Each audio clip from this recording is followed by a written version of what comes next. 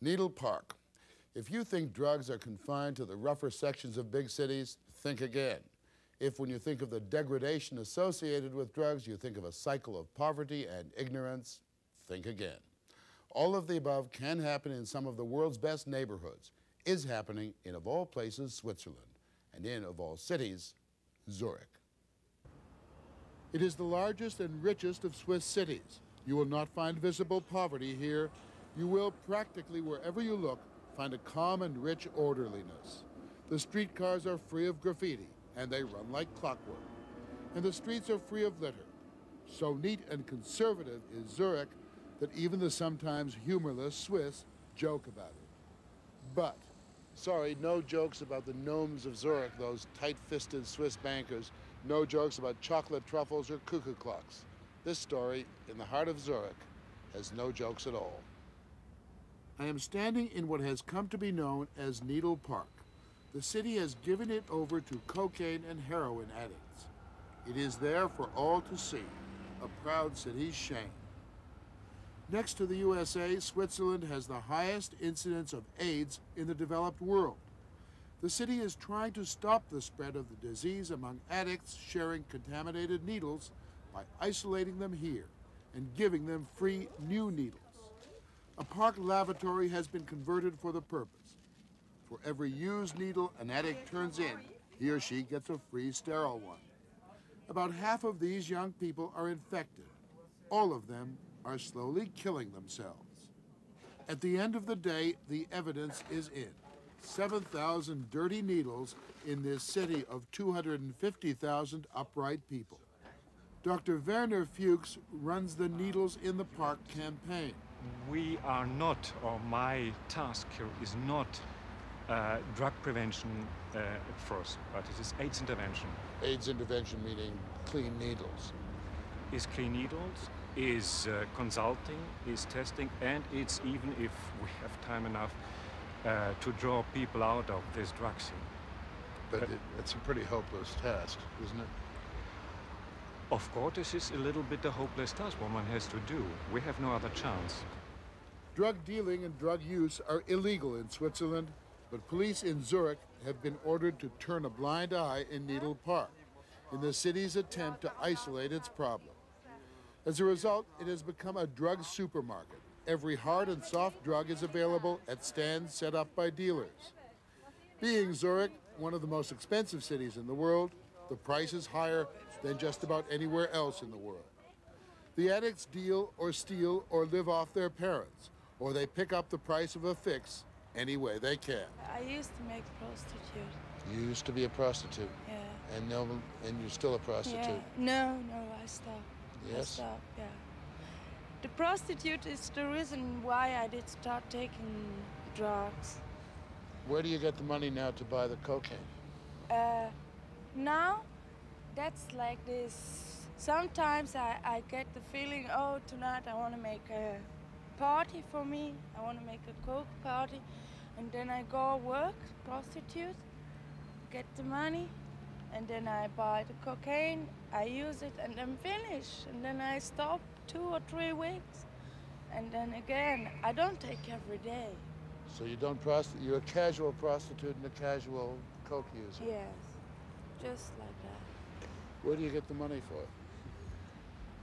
This morning I got half of the money from my dad, and the other half of the money I borrowed off of my little sister. That's today. What, 70 francs I came down here. That's about $60. René, a regular in the park, has been in and out of therapy most of his life. After each attempted cure, he comes straight back to the park. I was spending every day anywhere from 1,000 francs a day to 3,000 because I was taking cocaine like an idiot. Cocaine is a thing that's just, it's very short. You shoot it, for 5 minutes you have a flash, and then it's finished, and you want more. And the heroin that I needed was costing about 1,000 francs again. So that was the minimum anyway. $500 or $600 or $700 a day. Sure, without much Where more. do you get that kind of money? You deal. I mean, my way of getting it was just to deal. I used to buy it and sell it. I mean, I know a lot of people here. They would give me a load of stuff on commission. I'd sell it, and there you go. Pop goes the weasel. You got the money. It's very easy. Have you been tested for AIDS? Yes. Do you have it? You have it. It's positive. You too? No. Yet, no. The last test I did in May, and I'm still negative. But it could be that I'm now be positive also. But Remo is 28, Sylvie is 24. She has not only tested positive, she is beginning to suffer the first stages of the disease. For both of them, their main concern now is not AIDS, but getting the $400 or $500 a day they need to support their drug addiction. And just for heroin, and we like much cocaine. And when you make first shoot with cocaine, you don't can make stop. You want more, and sometimes we... Are you happy with this life? No. No. What we are doing here is a desperate task. It's 5 minutes past 12 o'clock, if you regard the whole framework of AIDS intervention. And what we are doing is a little bit a schizophrenic. It is a schizophrenic situation. We are doing this here, and 10 minutes away from this place, we have the center of our banks, and everyone is knowing about things like money washing, you see. Drug money washing. Yes, of course. So they're getting rich over there and they're dying over here. If you see it simple like it, you can say it, yes. It is almost that simple. Less than 10 minutes away is the Bahnhofstrasse, probably the richest commercial street in the world. Tucked discreetly behind the shops selling garish $50,000 watches are the Swiss banks, which, despite some new laws, ask few questions when it comes to handling clients' money. Beneath the pavement of the Bahnhofstrasse are vaults holding billions of dollars worth of laundered gold. I think Switzerland is a very sick country today. I'm sorry to say so, but I think it's a fact. Jean Ziegler is a member of the Swiss parliament. He has long been an advocate of changing the banking secrecy laws that he says protects drug dealing and money laundering. Our raw material is money. Mostly stolen money, tax evasion money, drug money. You say mostly? Mostly, I think. Mostly, I think. And because of the banking secrecy, of the very great efficiency of Swiss bankers. And there is a deep moral crisis in Switzerland. And I think young people, they are revolted against this richness. Materialism. This materialism, this very, very passionate search for profit at any price, which is the characteristic of the Swiss banker. And they just drift away. But if you say to that same banker, yes, come here, I want to show you what's happening. yes, What does he say? they are moral men, you know. Moral man?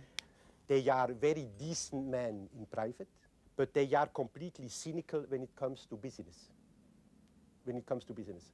And I think if you show a dying kid or one of these drug kids to a banker, I think they would be alarmed. They would be alarmed. But then they would say, what can I do?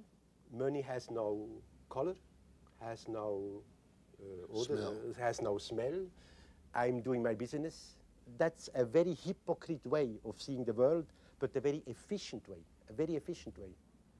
The truth of it is that the park and its inhabitants are practically invisible to those good moral burghers who pass it each day. If they regard these young people as the scum of the earth, what does that make of the people who profit from them? Some may even be their own children. Marco comes from an upper-class family, a graduate psychologist, a full-time junkie. Heroin is like a wetsuit. A diver uses a wetsuit to keep warm underwater. Yeah? And heroin is like a wetsuit. With heroin itself, you're happy. So you're not cold inside. So you're telling me you're a happy man? No, I'm not telling you I'm a happy man, no. Because somebody who is using a substance which is controlling him from outside can't be a happy man, no. The idea was to isolate the problem by letting it fester in the park.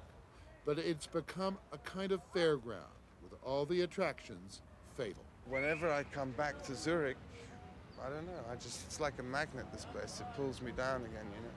There's something inside that, I don't know, I think for the rest of one's life, it's always going to be saying, come on, it's nice, especially if you face any kind of problem, or if you have a day where there's, I don't know, a day where you're bored, or for any little, anything that's not running smoothly or How that's old are you? difficult. Me, I'm 20. 20? 20. How long have you been? Hmm? How long have you been on heroin? Since I was 16. There's some terrible irony at work here. Well, this place in the middle of this city, probably the richest city in the world, maybe. Irony? Why? So wealthy, so conservative, so clean. But that's why it exists. Because the Swiss, they like things to be organized, you know? It's a very typical Swiss reaction. Not facing the problem, just put it away. Just create some sort of a ghetto, hoping that nobody will look at this ghetto and that somehow these kids will die quietly, without protesting, without making too much trouble. There are no figures on how many of these addicts die from AIDS. Many just drift away. It is known that more than 250 died last year from addiction alone. And the rate of addiction is increasing. The population of the park is increasing. The number overdosing is increasing. The medical staff tries to help, and the addicts, many of them who've lost hope for themselves, try to help each other. It is quite touching, this drunken dance.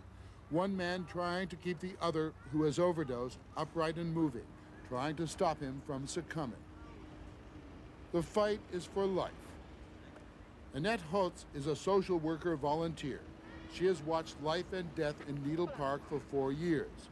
She feels that death may be the best alternative. It's a relief for those people. It relieves us somehow because we know they won't get out of the drugs anyway. Those people that have died. Better dead. Better dead, and they got their peace. And I hope so, they got their peace. Annette Holtz does not make that statement lightly. Her own 22-year-old son has been in the park for almost 5 years. One of the living dead who lives from fix to fix. One of the players in the macabre drama that is played out each day in one of the world's financial capitals. The bankers in the Bahnhofstrasse are comfortably appalled by all this, not noticing perhaps the smell of some of their own money. But they do their bit. They see to it that the city keeps the place clean. So when the time comes for the victims to die, they will die in a neat and tidy place. Do you think you'll live to be 30 years old? No. Maybe.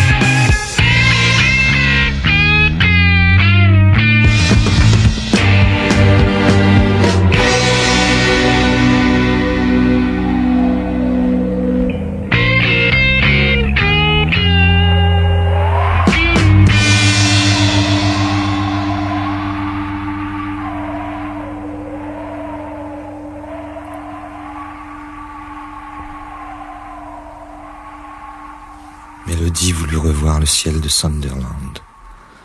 Elle prit le 707, l'avion cargo de nuit. Mais le pilote te met